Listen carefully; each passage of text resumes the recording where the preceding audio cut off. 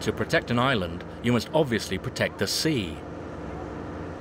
So 5 years ago, a marine reserve was created around the island.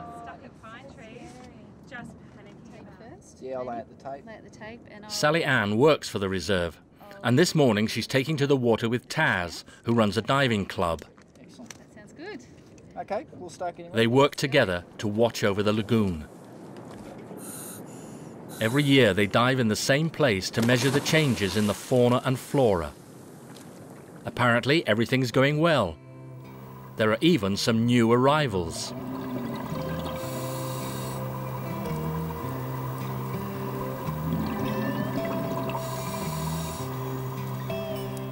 So there's an amazing mix of ecosystems here that just makes Lord Howe Marine Park so unique. So an abundance of fish and different types of coral and the mix of macroalgae.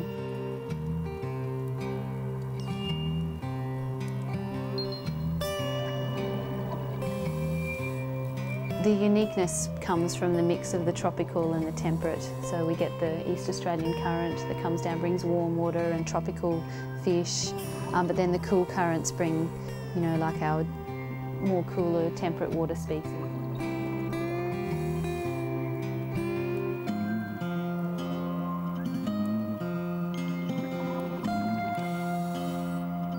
So we are still discovering new species, so that's quite exciting.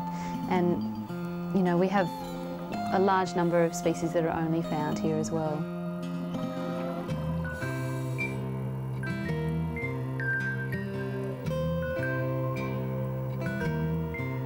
The Marine Reserve has introduced sanctuaries, stretches of ocean where it's forbidden to fish or gather anything whatsoever. In other places you can fish, but the fish cannot be exported. Taz knows a few old fishermen who were very grudging over these drastic new rules.